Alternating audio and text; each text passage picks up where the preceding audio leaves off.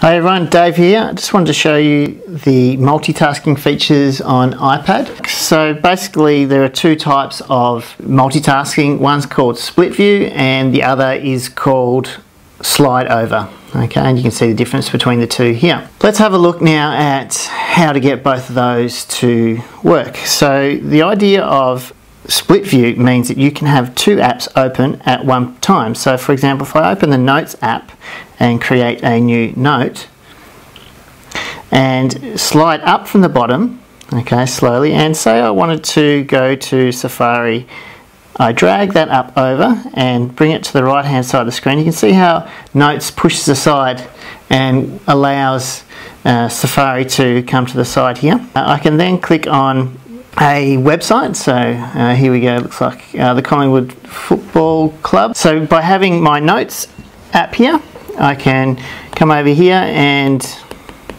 annotate or take notes, and then I can go through this side of Safari and look at what other images or notes or information I might like to take here in Notes. That's a really cool way of using it. Another great feature is by clicking and holding on images, you can then click and drag it straight into the work that you're doing. So this works not only in Notes but also in things like Keynote pages and any other app where images can be inserted.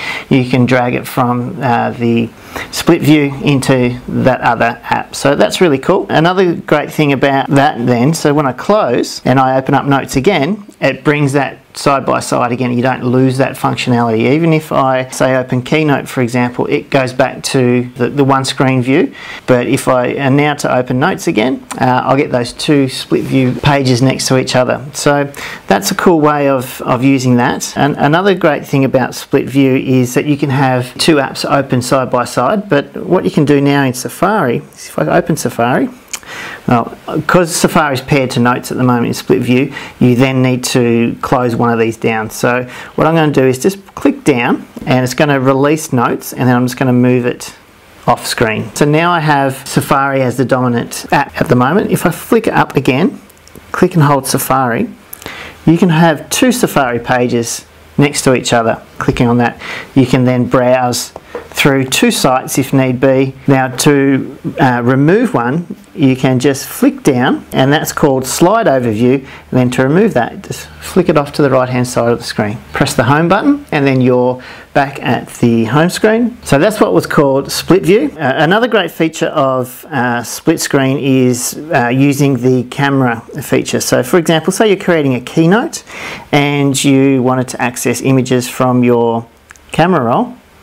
Clicking here, you can then click and drag images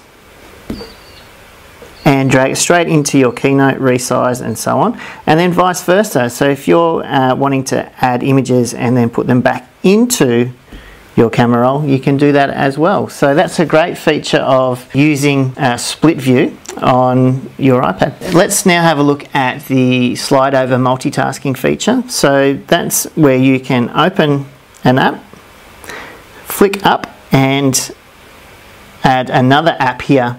So here we've got split view, but what's called slide over view is where you can see these little faint grey tabs on either side of these. So I can drag that over if I want more space for Safari and less space for photos. I can also flick down, and this is what's called slide over. Okay, so what I can then do is I can use any app here and I can move it around. So if I need to see something that's on the right hand side, obviously I can move it over to the left, or vice versa. I need to see something here, I can move that app over. So I can then drag images wherever I'm working. But you see down the bottom here, there's also another line here, which I flick like this, you can see other apps that I've used in slide over as well, and you can just keep rotating through those apps. If I want to remove them, I just flick off, or if I want to bring them back, I just move from the right from the screen to the left and it brings those apps back. Okay, so that's what's called slide over. Really handy way of multitasking and having more than one thing open and being able to work between apps. So that's a really cool feature, and it's a skill that all teachers and students should know. Thank you.